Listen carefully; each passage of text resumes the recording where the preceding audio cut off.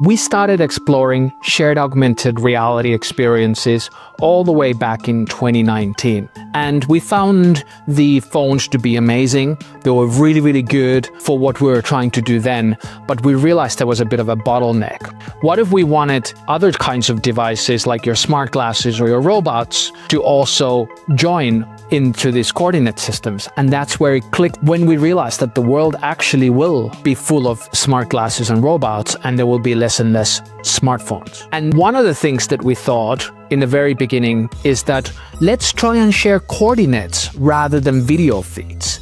And this is where we created the Auki Network. That is this shared coordinate system that all devices, no matter what brand it is or what application they're running, can connect to.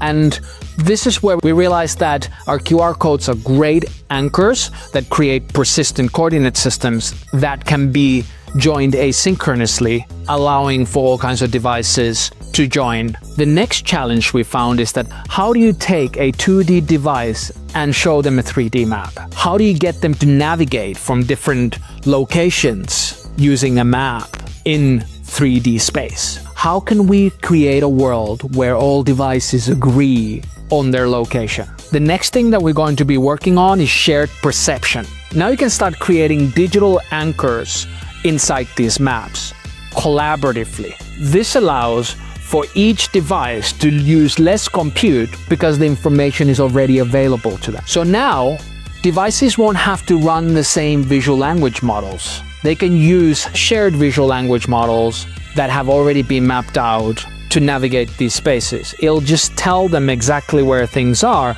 In this process, we have helped phones to free up space, use less compute, help devices find where they are, and very soon share their own perception with the rest. If this is something that you're interested in, you should come and talk to us. You should build something on the Auki Network.